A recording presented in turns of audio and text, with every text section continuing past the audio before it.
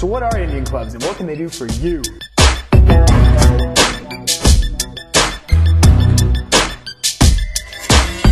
Indian and Persian warriors have been using Indian clubs for thousands of years for one reason: because they work. Indian clubs are one of the most effective ways to mobilize multiple joints at once and prime your nervous system for some serious training.